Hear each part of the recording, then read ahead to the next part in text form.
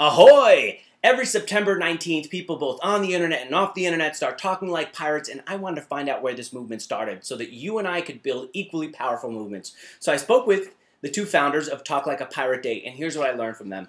Number one, this thing just started on a racquetball court. One of them said R, the other one said R, and before long, every year, same day, their friends are saying it, and it became known as Talk Like a Pirate Day. But it really got its movement when Dave Barry, the humorist, picked up the concept and ran with it in one of his columns.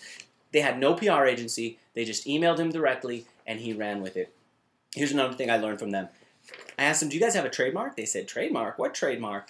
One of the reasons this concept spread so quickly was that they allowed anyone to run with it in any way they wanted to. So you can create a Talk Like a Pirate Day webpage for yourself. You can create t-shirts. You can become the official this or the official that of Talk Like a Pirate Day. And you have their permission. In fact, you don't even need their permission to do it. You could just go and run with it. And that's one reason why the concept just took off.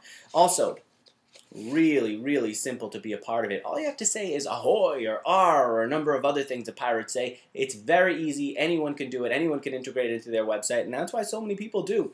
Finally, here's my last note from the conversation. This is a little disturbing. The whole thing was a little unplanned, a lot unplanned.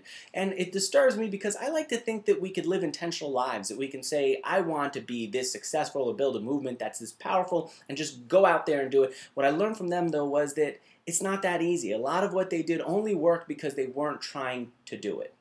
So there they are. Those are my notes about how Talk Like a Pirate Day spread. I'm interested, though, to find out what you think. Why did this movement spread? Why do other movements just take off? Tell me what you think in the comments right here on mixergy.com or email me. Till next time, I'm Andrew Warner, founder of mixergy.com, and I'll see you at a Mixergy event.